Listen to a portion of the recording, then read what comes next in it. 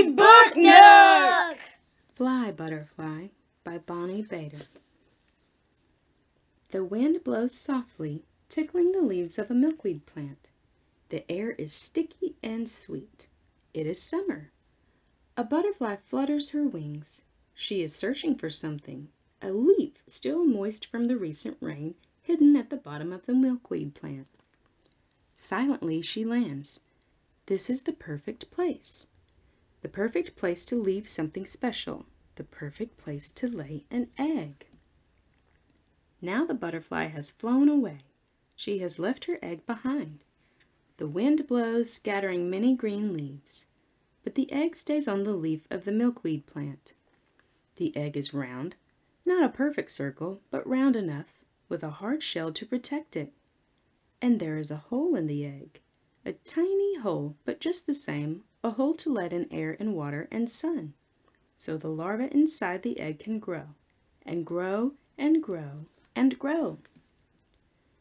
Now the larva has 3 pairs of legs, and a jaw that is very strong.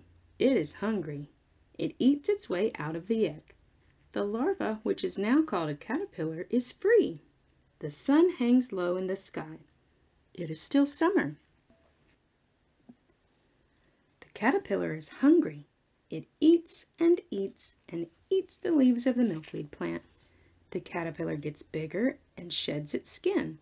It eats some more and gets even bigger and sheds its skin again and again and again. Now the caterpillar has had enough to eat, so it looks for a place where it will be safe from birds and insects and the garden cat.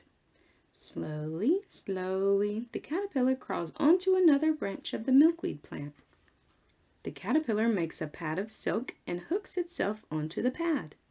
It hangs upside down from the branch, looking very much like the letter J. The wind blows, scattering leaves, orange, red, and gold, and bits of brown grass. It is now fall. The caterpillar sheds its skin one last time. The sun shines, its rays bouncing off the caterpillar's jade green skin. The caterpillar, now called a chrysalis, hangs upside down from the branch. The chrysalis hangs on tightly to the branch, and it is still, but only on the outside. Inside the chrysalis something is changing, a great, big, miraculous change. Gone is the caterpillar's body. Now there are wings, orange and yellow and black. It's time.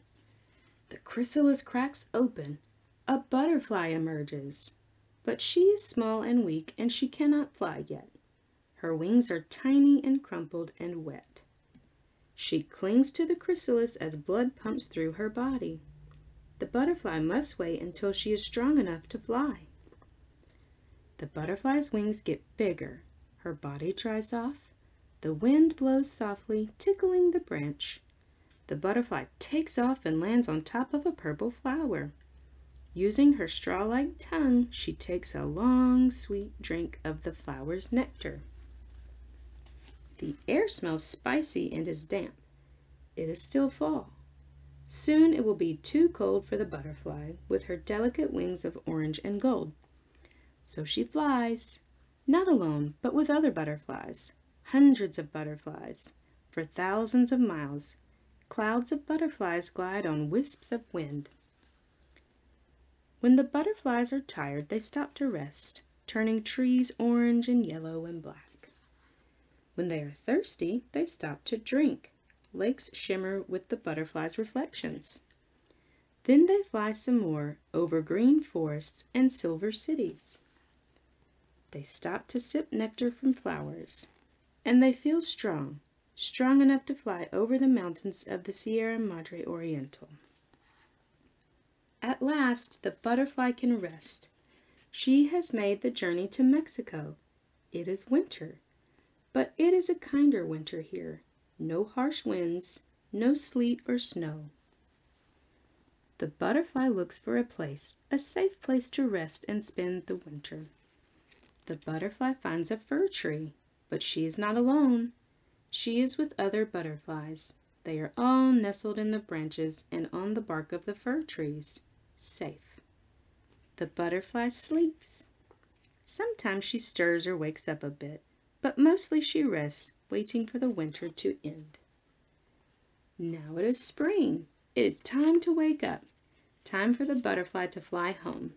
She will begin her journey with other butterflies, but she will not fly all the way home.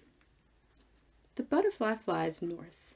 She is searching for something, a leaf still moist from the recent rain, hidden at the bottom of the milkweed plant. Silently she lands. This is the perfect place. The perfect place to leave something special. The perfect place to lay an egg. Now the butterfly is gone, but she has left behind an egg. And a new butterfly's life will begin.